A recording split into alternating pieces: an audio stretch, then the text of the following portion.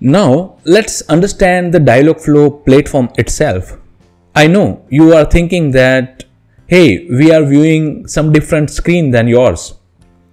The reason behind it is that I already have a Google account which is associated with Dialogflow, and I have a couple of agents already built, so that's why I am seeing this kind of interface.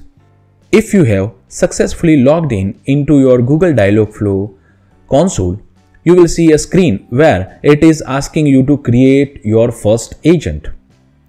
So let's create our first agent.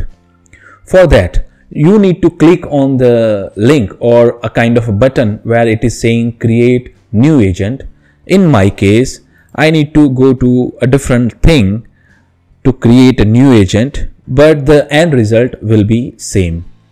So I'll click on create new agent. It will ask for agent name. I'll say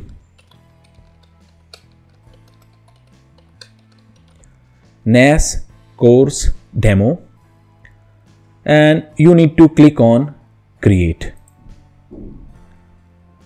This process can take time depending on the internet connection.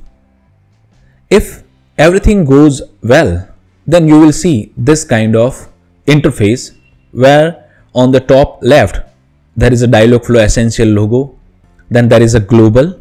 This global is kind of a location where our data will be stored, your agent name, then there is a gear icon. If you click on that gear icon, you will see bunch of settings.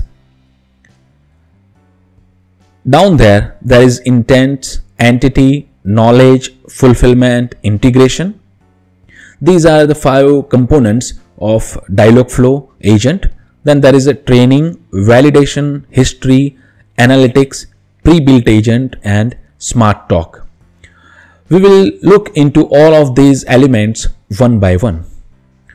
On the right side of the window, you will see try it now. This is our simulator, and here we will interact with the agent.